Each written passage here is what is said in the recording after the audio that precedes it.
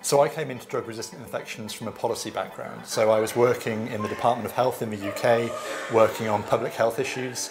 And then I moved to work with Lord Jim O'Neill on his review on AMR, which was set up by the UK Prime Minister a few years ago. Then once that was complete, I recently moved to the Wellcome Trust to lead some of the activities on policy and advocacy that are part of our major 5-year programme on drug-resistant infections.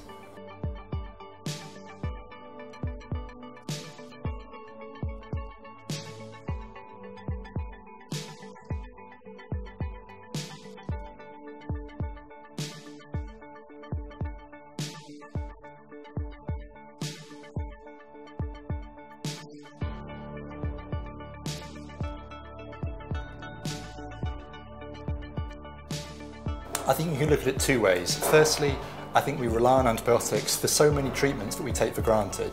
They make operations safe that we kind of take as being very routine. They make treatments like cancer therapies much safer, much more reliable. And they can treat kind of common infections that might have been a real concern for our grandparents' generation. So at that individual level, we should take it seriously. We should recognise that drug resistance really undermines that and could cause real problems in terms of how we can treat those sorts of things. At a global level, when we're talking to policymakers, I think it's important to try and explain to them this is really on a scale which threatens global development and threatens global prosperity. The O'Neill review did some modelling that showed that we could be looking at 10 million people dying each year by 2050, and we could look at a loss to the global economy of $100 trillion over that time. So this is really something which threatens global prosperity, threatens development, and needs to be taken seriously by the global community.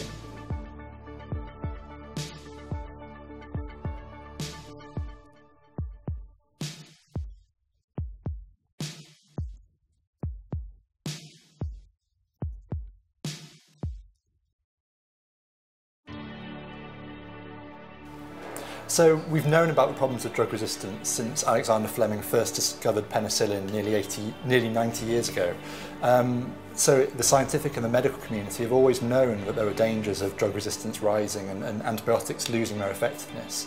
But it was only in the past few years when we started to define the problem and the scale of the problem in terms of the global economic impact that we started to get prime ministers and presidents and finance ministers around the world to take notice.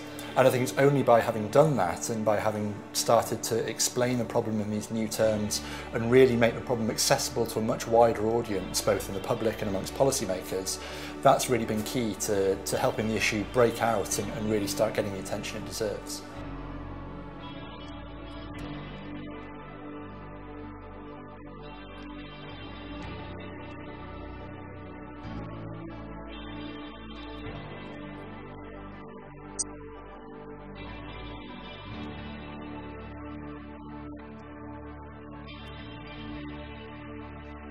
I think it's absolutely vital. We need to make better use of antibiotics than we have done for previous generations. And misuse and overuse of antibiotics is pervasive in all parts of the world, at all income levels, and in human use as well as in agriculture. So it's a real problem, and I think it's only by addressing these things and really starting to understand how doctors prescribe antibiotics and how patients seek them out that we're really going to be able to find more sustainable ways to reduce the overuse and to preserve current and new drugs for the future. But it's a complex thing. People's behaviours around health is always a tricky area to properly understand. We need to do more than just raise awareness amongst the public of the problem. We need to explain to them actually why they may not need antibiotics, why they can maybe listen to their doctor or their pharmacist about what the alternatives might be to being given antibiotics. And then we need to help doctors to have that conversation, help them guide patients to understanding about drug resistance and what antibiotics can and can't do, and help them to make better decisions, for instance by using diagnostics, to work out when antibiotics may not actually be needed.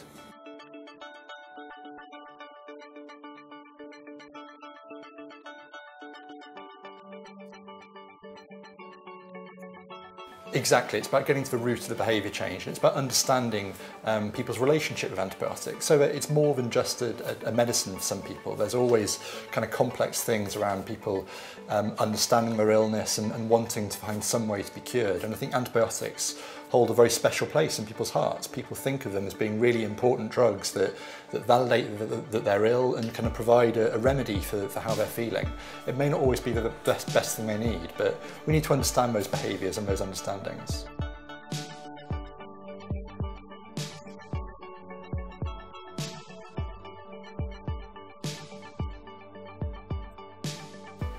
I think in terms of the challenges of overcoming antimicrobial resistance is that we need to be taking action on so many different fronts.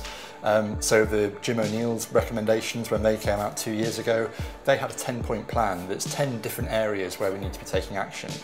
So trying to address all of those things across human health, animal health and the environment in all sorts of different ways and across the global community, it's going to be really challenging. We need to be engaging different sectors of society, we need to be engaging companies, farmers and patients to really try and kind of find coordinated, harmonised responses to these problems.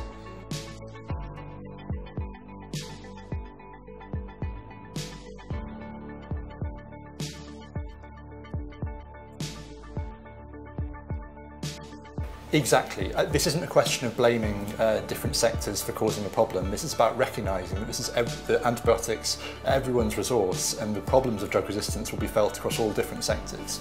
So we need to be taking steps in human medicine. We need to be looking at how we can improve how antibiotics are used in agriculture, so we're not promoting wasteful or unnecessary use. And then the environment, as you say, it's often a forgotten part of the equation.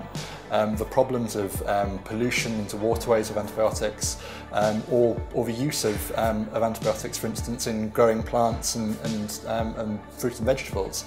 That's an important area that is often kind of forgotten about, and we need to do more to understand the problems there and understand the solutions that are needed.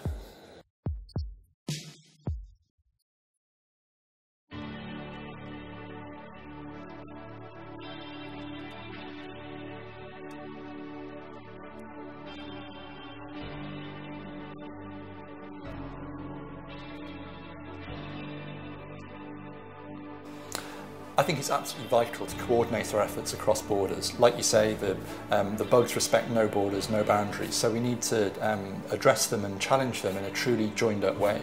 We need to ensure that, given that we have scarce resources and that this is a big challenge, that countries are pulling together and doing things in a harmonised way.